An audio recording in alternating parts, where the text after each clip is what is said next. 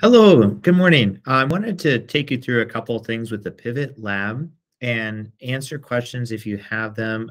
Please give those questions to me in Schoology or send me a message, and we can work through anything that you might be running into when it comes to Pivot. But I wanted to run through a couple things with you just to help get you started and also walk through some of the ideas behind a few of the first assignments.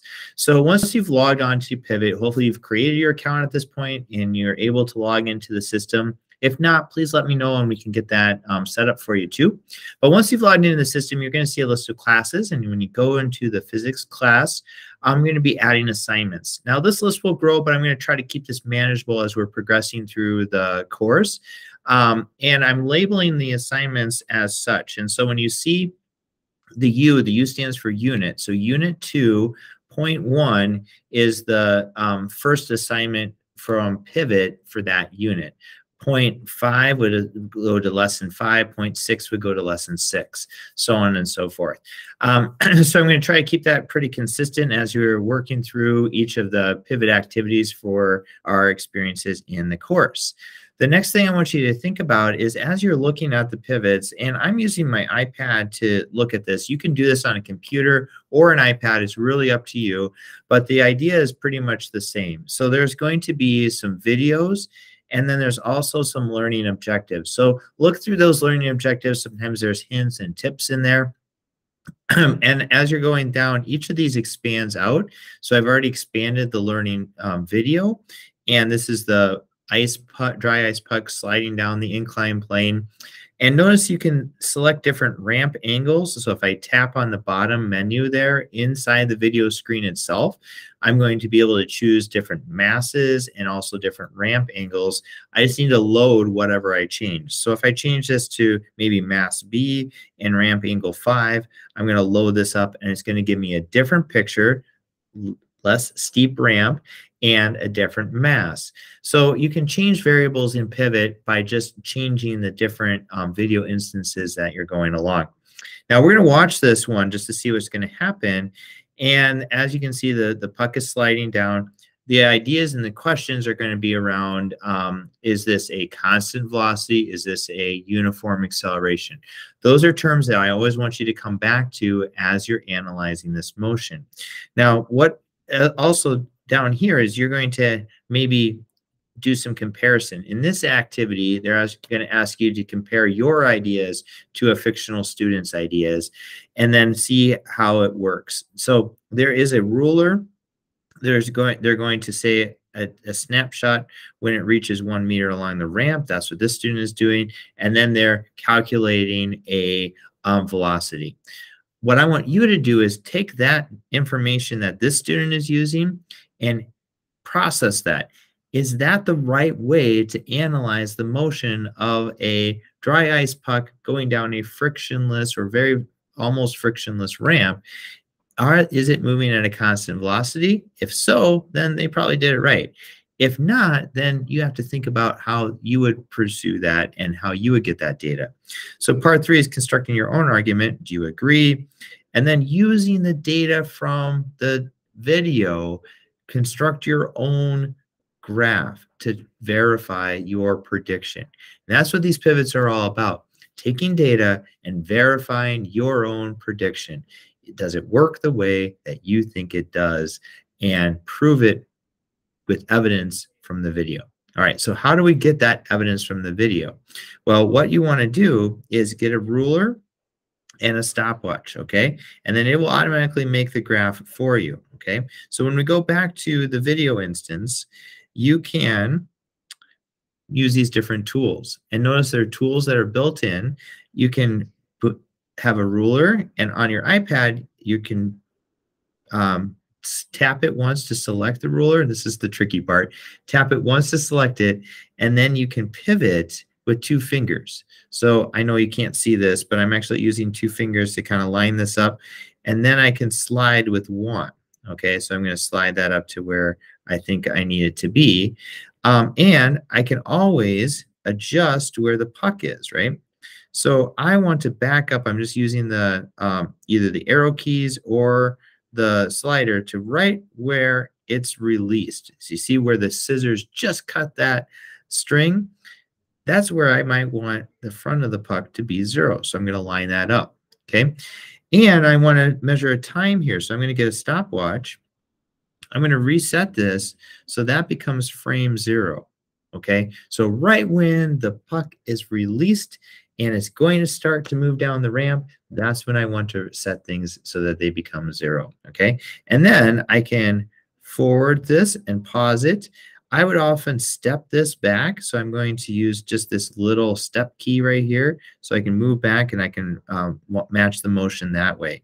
And I'm going to want to take a time reading, maybe every 10 centimeters. All right, so now it just traveled 10 centimeters, and that's my 0.2917 seconds. Right, so I can go down to my graph then, and I can make I want to make a distance time graph. Okay, that means distance will be on the y-axis and time will be on the x-axis. All right, so I'm going to call this time and distance. And I could put units in here. We're going to have seconds.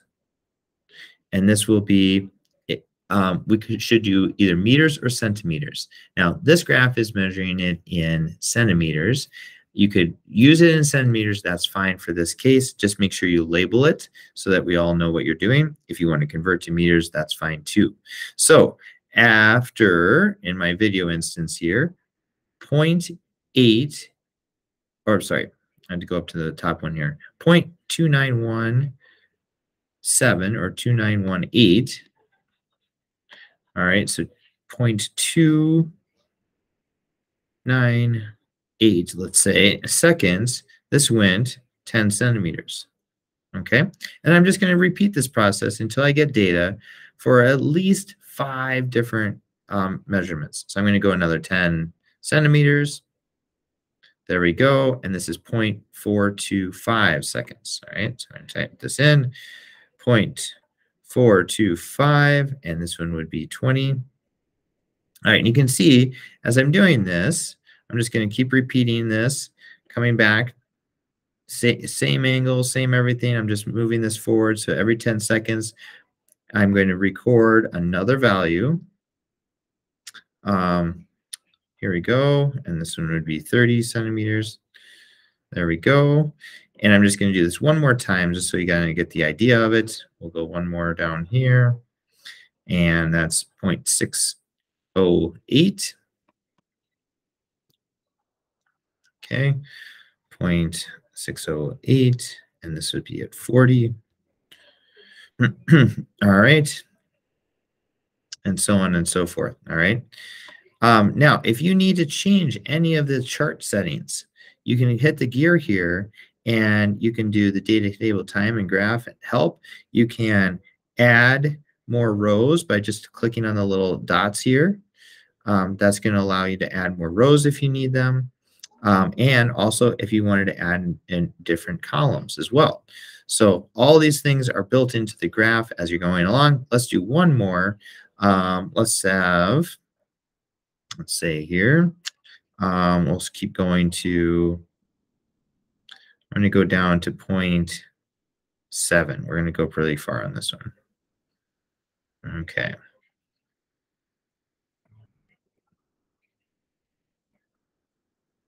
So we're going to go down to 0.7. There we go. 0.816 at 70 centimeters. All right.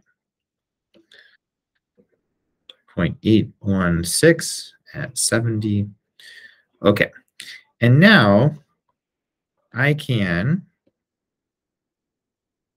get that ready to go. All right. And I'm going to want to add this graph. So now I need to select the points that I'm going to be graphing. All right. And I want to have it be a scatter graph. My vertical axis, I want that to be distance. And we can have centimeters. That looks good. And my horizontal axis, and I'm just tapping on these in order to set them. Okay. Let's do that with time. That looks good. And notice here, I've got some graphing points already. And it looks like it's kind of in a straight line, but it also looks like it's kind of curving up a little bit. So obviously, the more points you can get, the more of a trend that you can find. And then what we want to do is we want to see if this graph supports our conclusions, right? Or our assumptions. Now, if this was a straight line linear graph, then they would be going at a constant velocity. But if it's a curve, then there must be an acceleration. So I want you to analyze that and do so by kind of answering some of these questions, right? That's the basic thing that I want you to do for this very first pivot is just make your graph, get familiar with that, get comfortable with that, know how to adjust and do the settings, know how to maybe add some more data points and some more columns and rows and things like that. So right here, if you wanted to insert this row above or below, on a iPad, sometimes you have to readjust by zooming in and out on your screen so you can see all the menu options, but it will work on an iPad. It will work on a computer as well. When you're all done, don't forget to submit. Now, I'm doing this as a preview for the instructor, but there will be a submit button either at the bottom or the top. Make sure you do that so that I can see your work as well. Okay, I might give you a note through Pivot saying that this is an incomplete assignment. It wasn't submitted. So please do that. I can see them while they're in progress, but I can't fully grade them until they're submitted. And then I can see the work that way. Okay. The next things, I'm just going to go back real quick to our class again. These are some of the same tools that you're going to use in all the videos for this unit. The one that's a little different is the last one, where you're going to use this graphing activity again, but I'm going to ask that you do something called linearization, okay? And before you start this pivot, please watch the video that's attached to it. It's really important. I'll put together another instruction or another time to meet up. If you want to go over specifically about linearization to ask questions, I'll have that available. But this is a process where you're going to want to use the same interactive. So you're familiar with that. You know how that works. You're going to make your graph using your data table. But then what you're going to do in part 2 is you're going to use the linearization process to actually get the equation for the motion. So you're going to be generating your own relationship based on the data that you're pulling out of it. And you want that relationship to be as easy as possible. So we're going to reduce it down to a linear relationship. Y equals mx or ax, where m or a is the slope, plus b. So we're going to use that format for our equation. And then you're going to put in your values to get your own equation that represents this data. Now, there's a lot of ways that data can be represented, and that's what my video talks about. It can be either linear, or parabolic, a square root, or an inverse squared. So those types of things, you're going to have to look at the shape of the graph and know what type of relationship are we talking about. So please watch that linearization video. It walks through all those steps, but this is the pivot where you're going to put it to practice, okay? So maybe your graph looks like this when you first graph it, then you're done. You've already got a linear relationship. But it could also look like this, where there's a square relationship. If that's the case, you're going to want to change the values of your original data by some squared factor, okay? You're going to want to change your x values, square those, and then if it becomes linear after that, then you know that's the right relationship. So this is a little bit of a process of trial and error, but it's a way to know that your graph matches that data and it gives you an equation for it. Okay, so those are the processes. This activity actually walks you through all of those steps. And so when you do through part 2, part 3, part 4, it's going to walk you through how that linearization works. Make sure you read the steps along the way and reach out if you have some questions. All right. Well, I wanted to walk you through those 2 pivot activities and just make sure that you're understanding that. Thank you and have a great day. Please reach out if you have questions. Thanks.